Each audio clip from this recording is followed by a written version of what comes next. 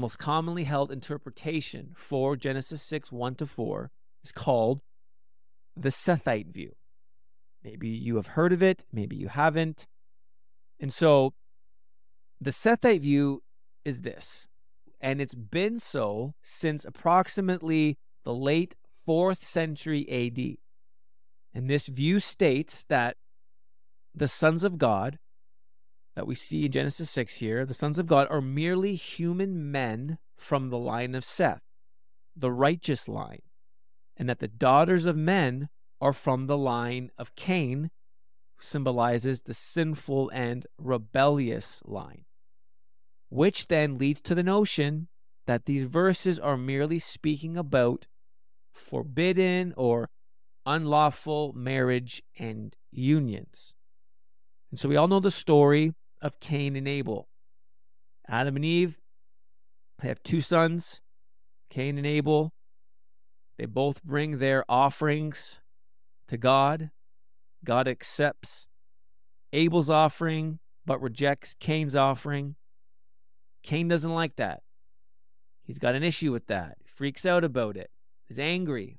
Decides, you know what, I can't handle this. I don't know why God would not accept my offering, but accept my brother Abel's offering. And so he rises up and he kills his brother Abel.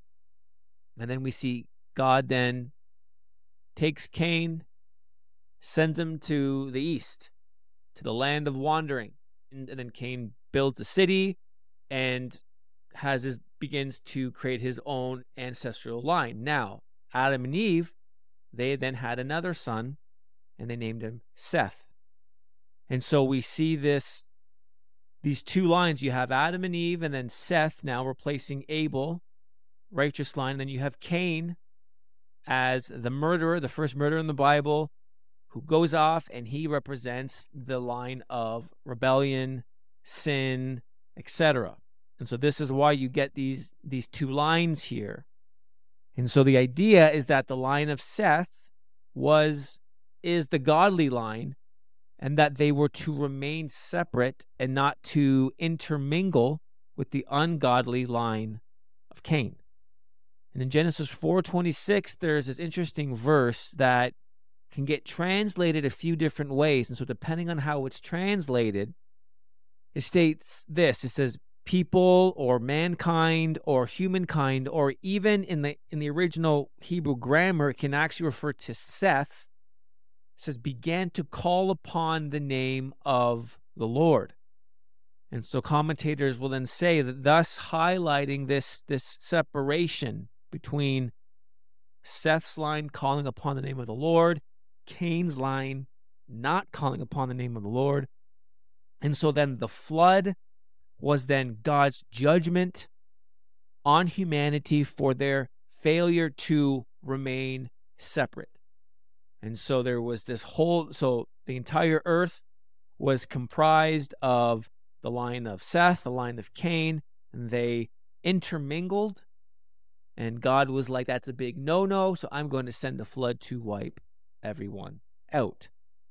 That's the idea. Now, here are some reasons why that viewpoint just doesn't hold up.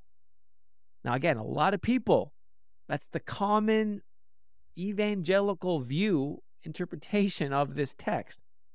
But as we go through some of these critiques of this viewpoint, you're going to see that, man, like, it's a stretch to actually get to that viewpoint. Now, here's the first critique. Genesis 4:26 never says that the only people who called on the name of the Lord were from the line of Seth. That idea is imposed on the text. You won't find that actually in verses. So how does that viewpoint get there? It's people who hold that viewpoint are interjecting that. They are putting that actually into the text. It doesn't say that. Number 2, this view does a terrible job at explaining who the Nephilim were. And so I think this is one of the main reasons why this viewpoint doesn't hold any water, because it does a horrible job at actually describing and explaining who this Nephilim or who these Nephilim are. Because clearly there's something unique and distinct about them. These are the offspring of the sons of God and the daughters of man. They commingle. So in their view, they're just human babies. But if the sons of God and the daughters of men were just the godly line of Seth and the rebellious line of Cain, and they just had normal human babies, why aren't they just called human babies? Why are they then given this term called the Nephilim, which, when you keep reading in the Bible, when you get to the book of Numbers, the Nephilim are mentioned again, and they are looked at as the giants. They're not looked at as just normal human babies. So they do a terrible job at actually explaining who the Nephilim were. Number 3, the text refrains from referring to the women in the episodes as daughters of Cain. It doesn't say daughters of Cain. It says daughters of mankind. And the text does not establish a direct connection to Cain. There's no link there in the text connecting the daughters of mankind to specifically Cain. And then consequently, the Sethite interpretation of the text is substantiated by an element absent from the text itself, contradicting the principles of exegesis. So there's no link there. And so again, this idea is imposed onto the text. Someone had an idea, and they're like, we got to run with this, and so we're going to put it into the text and make it say what we want it to say. Number 4, there is no command in the text concerning marriages or any prohibition against marrying certain people. I'm not going to find that in this particular text. That idea is, again, incorrectly just put in the text. You see the theme here. A lot of this stuff, a lot of these ideas, they're literally put into the text. You won't actually find them there. And then 5thly, and I think this is the big one. This is the one that I think trumps them all. Nowhere in the Bible is anyone from the line of Seth ever referred to as a son of God.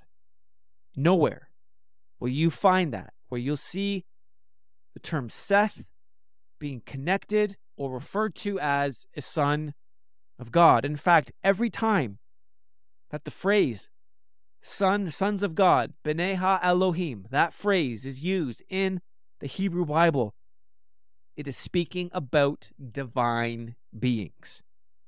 Every time. It is never used in the Hebrew Bible of speaking about human beings.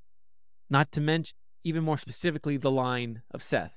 Never, not once. So ultimately, you take all those 5, and there's more critiques to that viewpoint, but these are 5 kind of main ones that are there. And ultimately, when you take all that data and you put it together, it just does not hold any water. So much of these viewpoints, you're having to actually put those ideas into the text. You're not going to pull them from the text. You are reading so much into the text to make it say what you want it to say. And so ultimately, these verses are speaking about 2 classes of beings. One human and one divine. But we'll get into that a bit more in a minute. So that is the Sethite view.